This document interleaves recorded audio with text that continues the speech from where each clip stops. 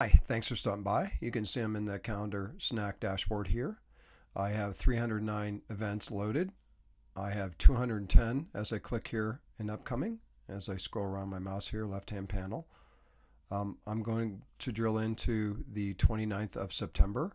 That's tomorrow. Today's the 28th, Saturday. And you can see the data set in which I'm working with here, which is this week, Sunday, the 29th NFL football games, which are loaded in here as a data set, essentially ready to rock and roll as calendar invites to be sent out of our system. So with that said, in the middle box here, I'm going to show you that I'm going to click here under Choose File.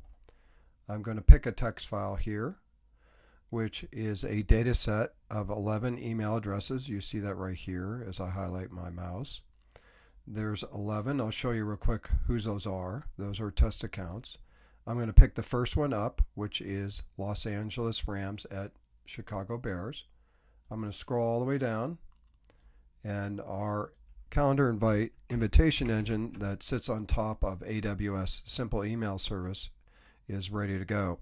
So that said, I'm going to click this button here saying send invitees a calendar invite to the Los Angeles Rams at Chicago Bears. And on the right hand panel over here, I'm going to move this over, and you'll see the calendar invites start coming in for Mandy and Zach independently. So you can see it came in for Zach right here. He's going to say yes to the event. I'm going to go back to Mandy, and Mandy has not received one, and it's likely because Mandy already received one through a test case, and I'm not going to belabor that. So that said, let's go take a peek at the data set from the admin panel perspective. So I'm going to go over here, and I'm going to type in Rams here. There's the Rams right here. I'm going to click View Report. You can see that there was a total of 10 that went out and 1 RSVP'd. So that means that the 11, Amanda already RSVP'd. I'm going to refresh that, or she did not. Let's just take a quick peek. It looks like this one here was obviously Zach. If I go back to the data sets here, let me go mess around with them real quick. You can see that it is apparent that Mandy already got this one here. You see it right here.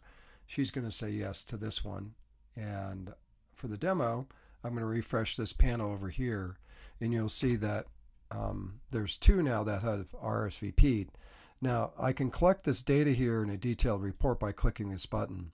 And what this button does over here, as I roll the mouse around under Get Invitee Report, is it sends an invitee report to the organizer itself. And that is this person here, football schedules right here.